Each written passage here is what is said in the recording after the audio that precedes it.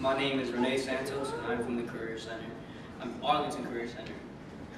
War in the Middle East is a political distraction, so cops killing us doesn't have to be a political action. Exposing the truths of hidden political factions, it's time for us to make a plan of action. Why? Because affirmative action isn't taking its place. Instead, they killed Malcolm X and MLK, flooded the neighborhood with heroin and crack cocaine, promoting music about doing drugs, selling drugs, and just gang bang. Bang! Hands up, don't shoot.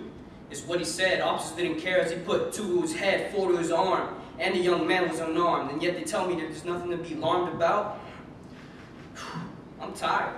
Tired of what? Tired of police brutality? Yeah, but I'm also tired of knowing the fact that I got a red bullseye aimed at my back. It's not fair. It's not right that I have to be scared, that white people can walk around not worried about police on their tail. Michael Brown. That was the one that said, hands up, don't shoot. That's the one that received 2 to the head and 4 to the arm, the man that was unarmed. He left his body outside for 4 hours. Eric Gardner, another African-American male, killed. Why? Because he was selling cigarettes on the corner without a license.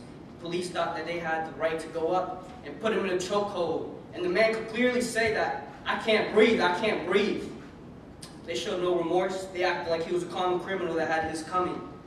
And lastly, this lady got pulled over at a traffic stop. White to be specific. Officer comes up.